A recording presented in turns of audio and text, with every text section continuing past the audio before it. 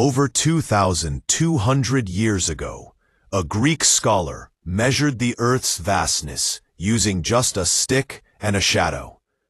Welcome to our YouTube channel, Echoes of History. In the 3rd century BC, the head librarian at Alexandria, a man named Eratosthenes, learned of a curious phenomenon in a city to the south called Cyrene.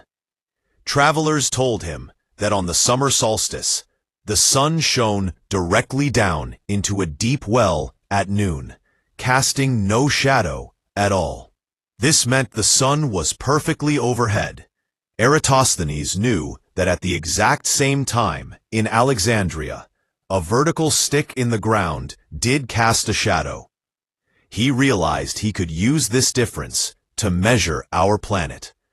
He measured the angle of the shadow in Alexandria and found it was about 7.2 degrees, or 1/50th of a full circle. Knowing the distance between the two cities was about 5,000 stadia, roughly 500 miles, he performed a simple calculation. He multiplied the distance by 50 to get the full circumference of the Earth. His final estimate was remarkably close to the actual figure we know today, with an error margin of just a few percent. It was a triumph of observation and God-given reason.